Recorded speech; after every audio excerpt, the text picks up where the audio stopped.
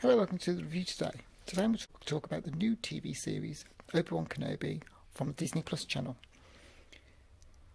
After obviously the Revenge of the Sith finishing quite a few years ago, I didn't expect them ever to bring back these two characters again, the main two characters from Revenge of the Sith, which was obviously Darth Vader and Obi-Wan Kenobi.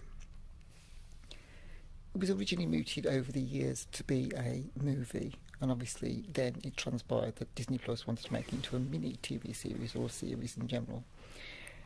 So after watching the sequel movies and watching Mandalorian, Book of Boba Fett, Han Solo movie and Rogue One, I was thinking, have they got it right this time? Because they've had a few hit and misses over the time.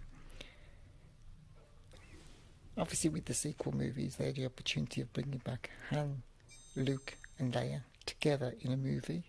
That never happened, which is a bit of a shame really, bringing the three characters together and not putting them together in the movie but separate, which I think was a massive loss for the fans, and it should have really happened really in the movies.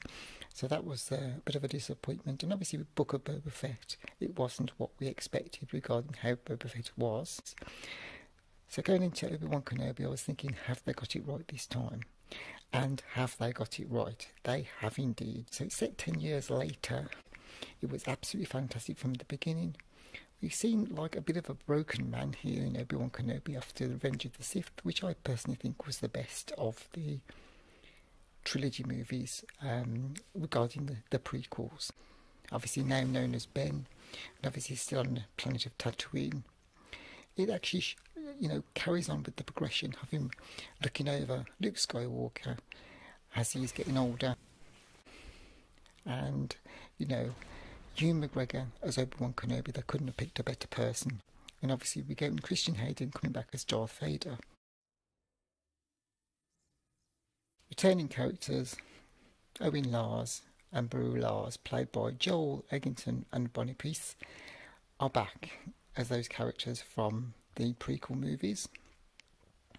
Yes, again, they probably didn't expect to come back to play these characters.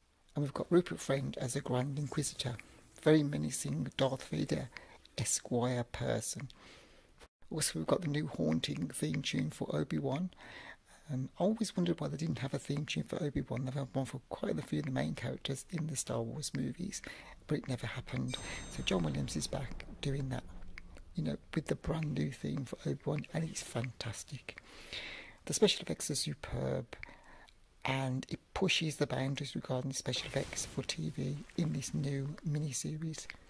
So really enjoyed these first couple of episodes, and I think we're in for a treat